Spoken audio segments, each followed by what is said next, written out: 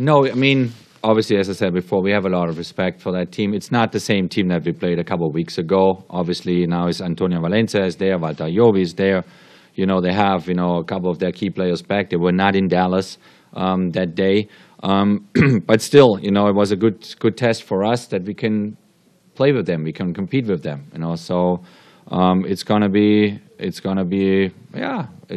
very even game. It's gonna be a fight until the very last moment. It might go into penalty shootout. So hopefully we are good prepared for that one as well. But there's a good chance. I mean, it's a 50-50 game, and we are hungry to go into the semifinals.